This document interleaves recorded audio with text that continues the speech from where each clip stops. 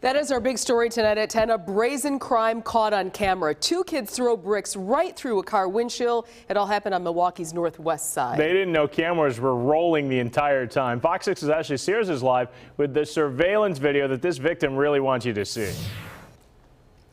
Ben, the bricks left behind a lot of damage. The windshield of this Toyota Camry bashed in by two strangers. They took off but left behind some important clues. They just threw the brakes at my car. It only took a few seconds, but the damage left behind by a couple of vandals has left an impression. I was very frustrated. Like I really didn't know what to think about it.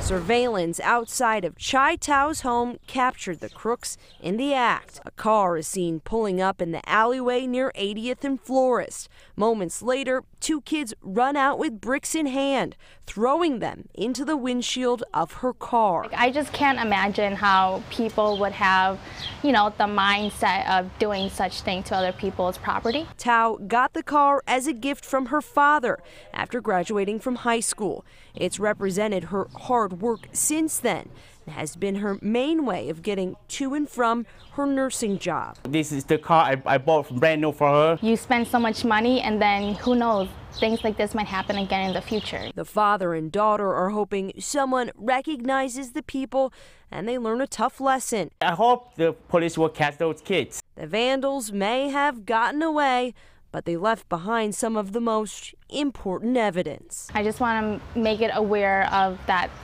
these type of stuff is really going around our community.